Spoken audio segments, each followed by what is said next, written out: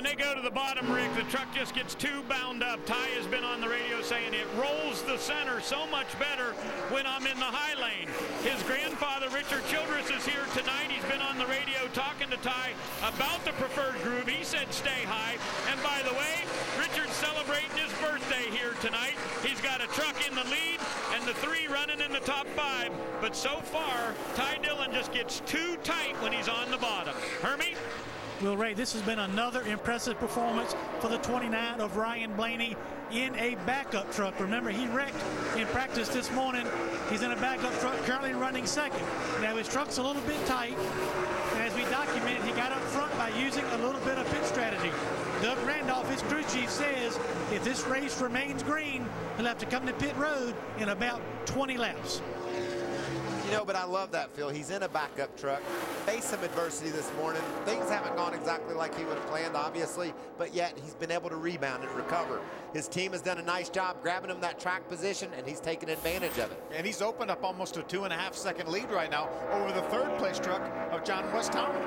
Right now, Joey Coulter has a 2.7-second lead over Ryan Blaney, running in second. John West Townley running third. And how about the battle now between the 18 and the 7? Parker Kligerman has been the truck on the move. He was able to get by the 3 of Ty Dillon. Now he goes by the 18 of Brian Scott. So Kligerman moves back up to 4. I think the outside is the place to make the passes right now.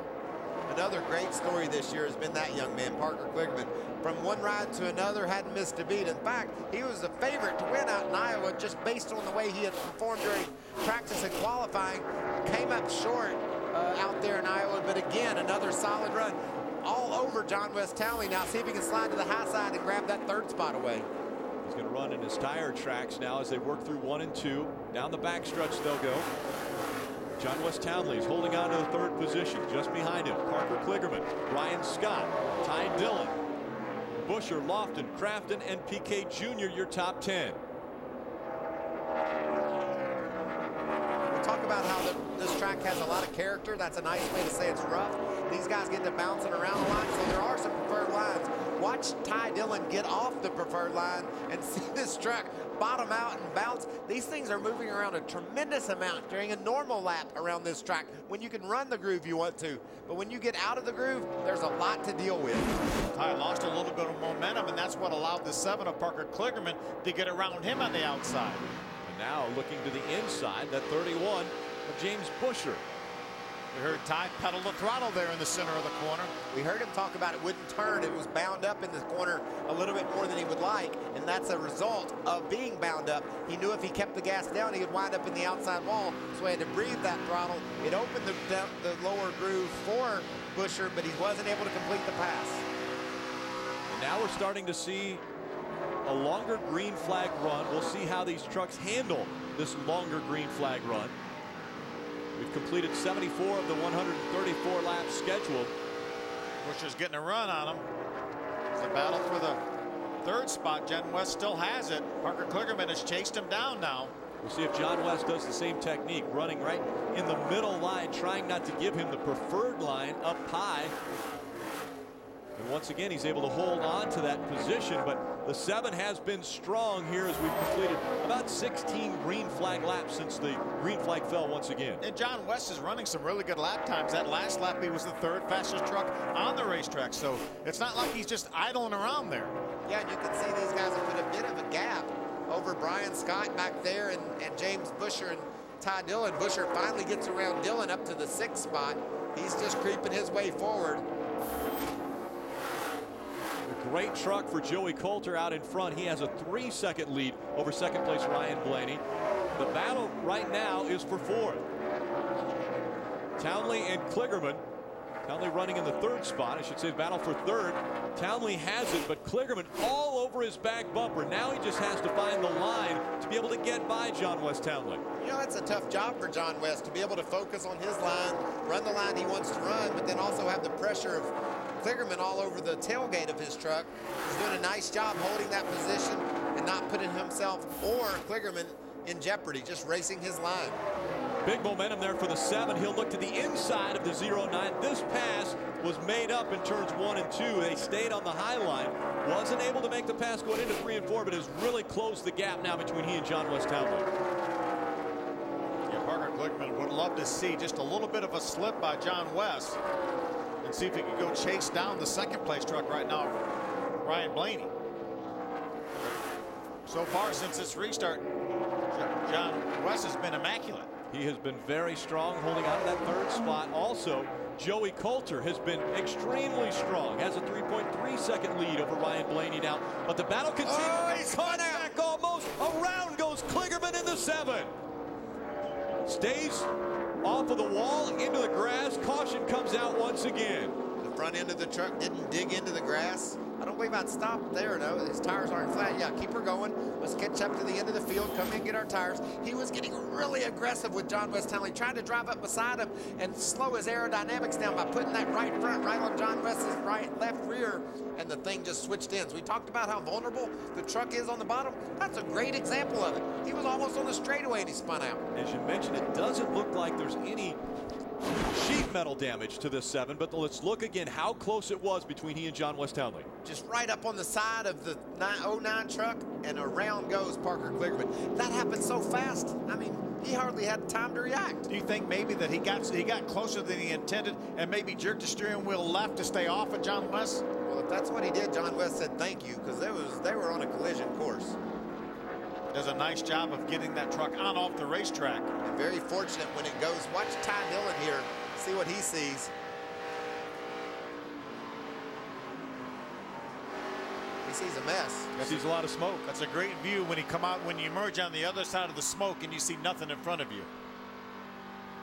So the caution comes out for the 6th time. We've already had 35 laps under caution. There's another view of it. As you mentioned, he just charged up so quickly, pulled right up to his left rear quarter panel. You know, we talk about how frustrating it is just to be able to creep up there and almost get the pass made, but not be able to quite complete it. He had an opening there, tried to jump through that opening, and turned around the wrong direction. That's the second week in a row that cat spun around when he had a really fast truck. See if he can rebound this week. 80 laps complete. Joey Coulter, your race leader, and it looks as though he's going to bring the lead lap trucks onto pit road now. They all follow him. The 29 of Blaney running second into his pit stall first, Hermie.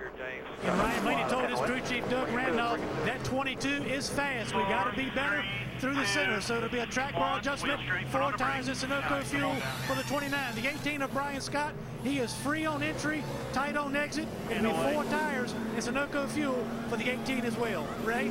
Hermie, in the middle of the screen, you see that Zaxby's truck. This is the same exact truck that they ran in Atlanta. John West says it really handling great right through the center of the corner. In the very first pit stall, we've got Joey Coulter. He said his truck is a little bit free, but not bad enough to mess it up. A bunch of guys must have gone with some strategy. Coulter is going to roll out in about 5th position. Yeah, we see the 31 of James Busher winning the race off of pit road. He moved up 4 spots. How about Miguel Paludo, 9 positions off of pit road. Guys, remember now, with 53 laps to go, if this race goes the distance, that's just right at our pit window. They needed to make sure they got these things full of fuel. That is a very good point. Can they make it all the way to the end? 53 laps remain. Around goes Parker Kligerman to bring out the caution.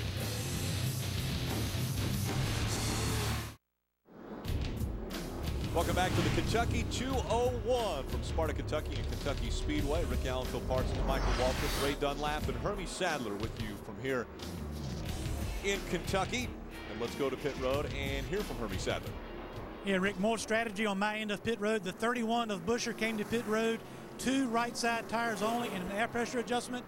The 32 of Miguel Paludo, no tires, fuel only for track position for Paludo. And the 88 of Crafton, 2 right side tires. Ray? Well, Hermie, the truck that is in 4th right now would be the number 30, and they had 2 rounds down on the track bar, went right side tires. So Coulter is the first truck that has 4, and right behind him, Dillon, the same thing. You know, I like the strategy of 2 tires for like Busher. We know how hard it is to pass. We know he's got a great truck. He was mired back there in 4th or 5th. Now he's going to have some clean racetrack. We'll see what happens. And all afternoon today, Paludo had one of the faster trucks in practice, so he gets some track position. You never know what we'll see. They've got some guys on differing strategies. That's what makes this racing fun. I love pit road in the truck series. These guys go for it. 3 Turner trucks in the top 3 right now. We'll see how it pans out. Busher and Paludo coming to the green flag. Back in the air. We're back to racing.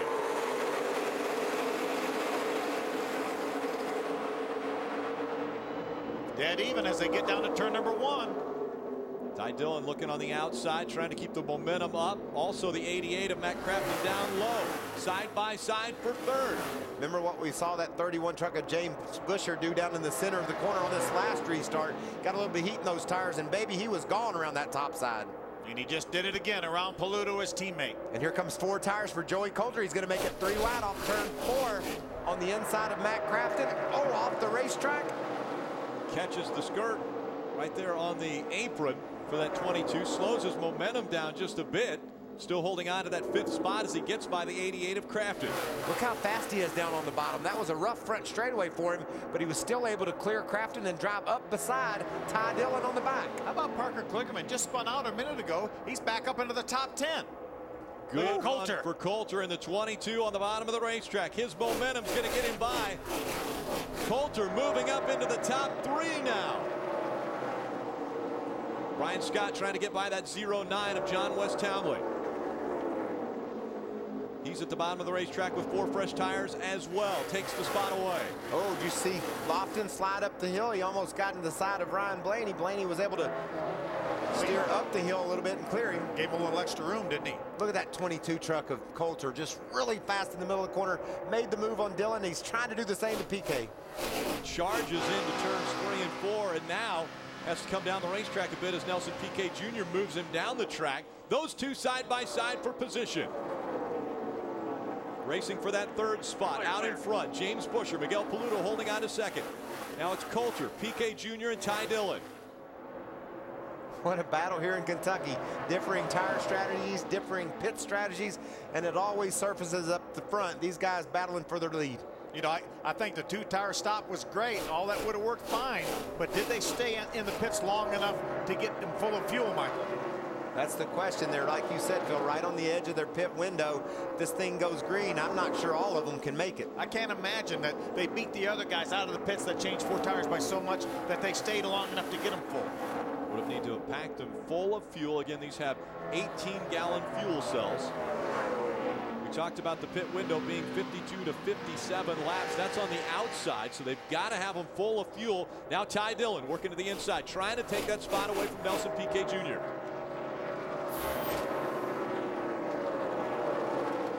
Jr. holding on to the 4th spot.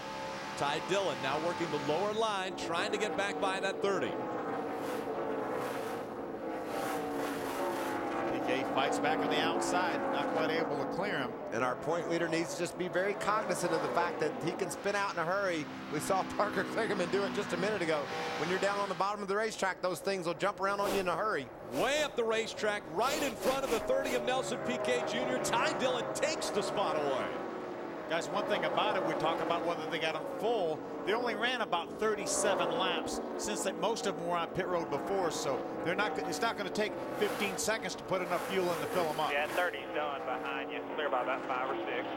30's done behind you. That's what the spotter is telling Ty Dillon, just so he knows there's no going to be any pressure out the back, because the 30 of Nelson Piquet is slipping all over the racetrack. And look at Joey Coulter. He's going into the 2nd spot. Coulter takes the position away from Miguel Paluto. Now he'll set his sights on James Busher. The 31 truck has been running some really fast laps out front with clean racetrack. We know the 22 of Joey Coulter has 4 tires. We know that truck's fast. Let's see how long it takes him to chase down Busher. We saw Joey Coulter by about 7 out the back. show what he can do with a fast truck in Pocono earlier this year. As you see Miguel Paluto wobble, that allows the 3 of Ty Dillon to get up to the inside and challenge for the 3rd spot. So Ty Dillon on the inside, Miguel Paluto on the outside, racing for 3rd.